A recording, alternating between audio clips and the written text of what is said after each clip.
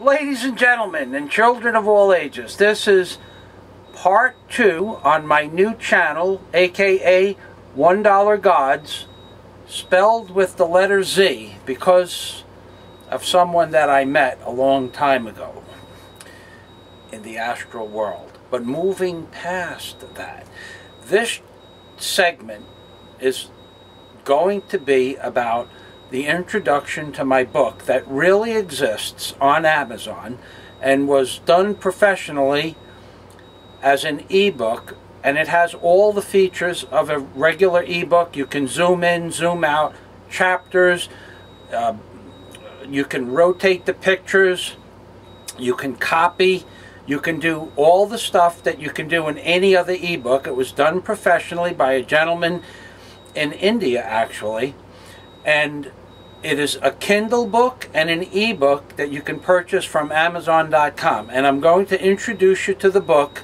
so that you can see for yourself that it is real. However, the words in the book appear in the book as if I was speaking them, myself coming from Queens, New York, and talking like I come from Brooklyn. I can't do much about that. But this is the way the book is. It is in fact real.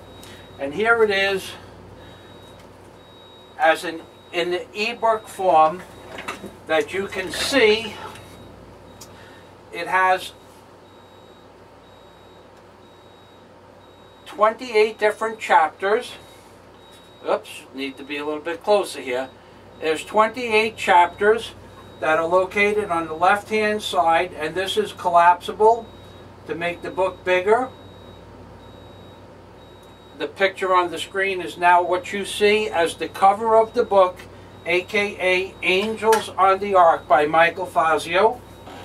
And this is the two different pictures that I utilized to prove the existence of an entity or a deity or a remnant society that has existed on the face of the planet Earth for at least since the colony of Atlantis, but probably dating back 50,000 years. This is the title, Angels on the Ark, interpolated, which means I extrapolated the information that I thought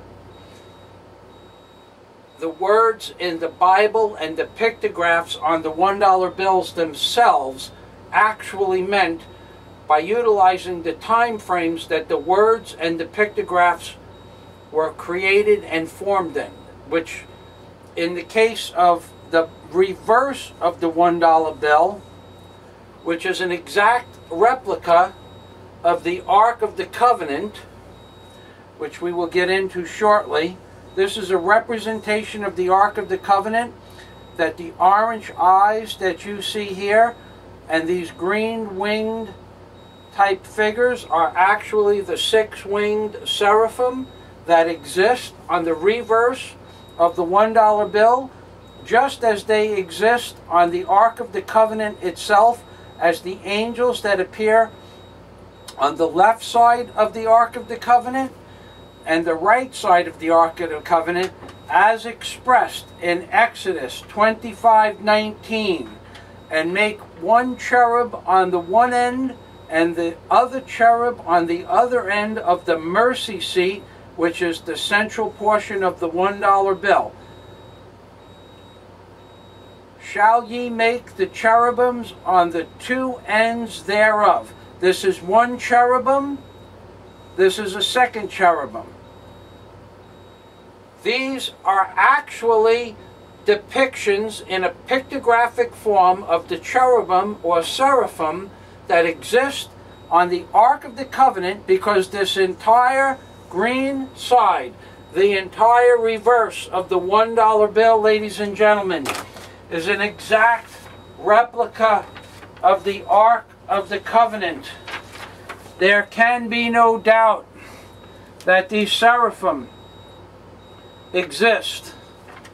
And when you fold the bills in different configurations, you can see what appears to be a beast on this reverse of the $1 bill, which could be a bullock, it could be a lamb, it could be a lion. It depends on how you arc just as in the word Ark of the Covenant, how you arc the bill and change the direction of the light that hits the bill itself. On either end, aka the God pod, or in this case the evil seed of death, it appears to be a bullock. It is also the faces of the seraphim, or the faces of the cherubim that face in different directions with eyes before and behind. And in this case it looks like a bullock. Ladies and gentlemen, there are 3,300 pictographs on the obverse and reverse of the $1 bill. And I am going to describe them to you one at a time if necessary. This is the book that I wrote, that I went back to school to learn how to use computers. I went back to school to learn how to possibly utilize a camera so that I could bring this to you on YouTube. I went back to school because I had a 3rd and 4th grade reading or a writing ability, and my reading comprehension was very high, but I didn't know what a verb or a noun is. Not that it makes a difference, but I went back to school to learn how to use computers. And then I purchased a computer. And then I learned how to use the computer and make pictures so that I could write this book. It cost me a considerable amount of money and time. And then I promised that I would bring this to you, and I am learning how to do so. So this is what you are going to see when you press the link on Amazon.com, which I will show you at this point. This is the Amazon.com page that the book is on, and you can get to that page by pressing the link under any of my videos. The book is in Kindle form, and the book is in ebook form for $9.99. It is 100% refundable. So there is no worries. If you don't like it, send it back. People do it all the time. Not because they don't like it, but because that's how they scam Amazon. Now, moving past that, this is the image that you will see on Amazon.com. As you can see, that's Amazon.com.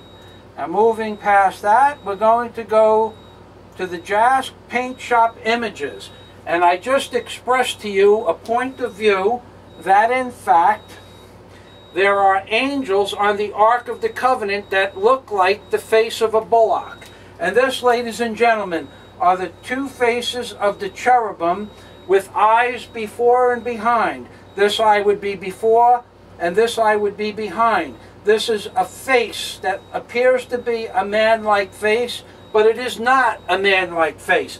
This is another face that faces in the opposite direction, just as depicted in the Bible, that the faces that appear to be man-like faces that are not man-like faces, that have eyes before and eyes behind. Ladies and gentlemen, these things exist, but when you zoom out a little bit, if you take notice, it starts to look like a bullock, a lion, or a lamb. Depending on the angle of refraction or the angle of light, the way it hits the $1 gods or bills, utilizing something called Euclidean optics, this is the most complex pictographic structure of, or pictograph on Earth, comprised of 3,300 pictographs located on the obverse and reverse of the $1 bill, including pictographs of what appear to be on this side a nuclear detonation. Notice that when people refer to the light above the eagle's head as a sunburst, they refer to it as a glory. It is not a glory. It is a nuclear detonation. Inside are the particles that are expanding outwards like the structure of a bomb. On the left side, over the God pod, or in the God pod, was the glory of the Lord God. And the glory comes from the Lord God's eye, and the glory itself is being emanated from heaven. It is a portal from the earth to heaven and vice versa. That's right, ladies and gentlemen. What you are looking at